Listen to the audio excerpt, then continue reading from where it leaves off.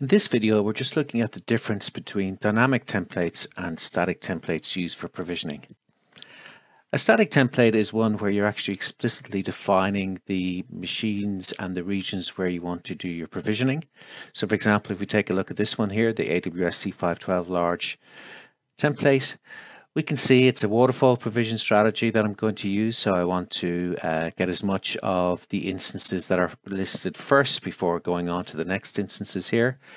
But you can see I'm actually specifying the instance type that I want to get and the region that I also want to use. So I'm very explicitly defining these. So we call those static templates.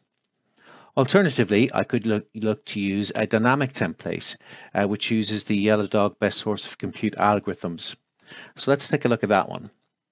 So here, rather than actually specifying the actual machines or the actual regions, I'm specifying a list of constraints and preferences. The constraints must be met. So in other words, in this particular example, it must be AWS. The continent where the machines are based must be in Europe.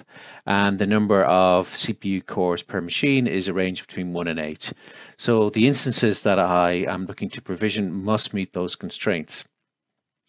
Then I want to get a preferential list. This is again a waterfall provision strategy. So the same application will actually apply here. So in other words, I'll go for the top preferential compute first down to the bottom. So here what I'm saying is I actually have some other attributes that I want to look at as well. For example, the eco score of the data center. I prefer a higher eco score than not. The CPU range, I would prefer the higher CPU range than the lower ones. And again, for things like cost, I prefer lower. These particular preferences are coming from the data that we grab from the YellowDog index.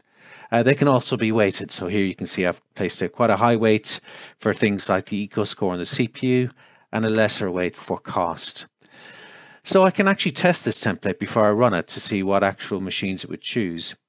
So let's just do that. So if I hit test template, now I'm going to put in an actual namespace because this is important for making sure that the results it gives me back are appropriate for the namespace.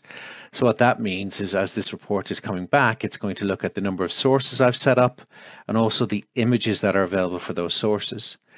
So here we go. The report has actually looked at 50 machines in total, and these are the rank machines that it's actually proposing. So for example, EUS T3 medium, T2 micro, T2 small.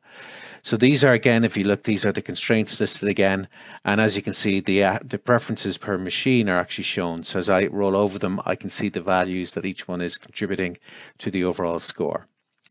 So the key difference, just to summarize, is the static template gives you a list of the machines you're looking to provision where you actually specify them. So you're quite explicit about the machine type and the region, whereas the dynamic one gives you the opportunity to use constraints and preferences to build that particular list and use the YellowDog best source to compute the algorithms to give you the scores you see on the screen right now.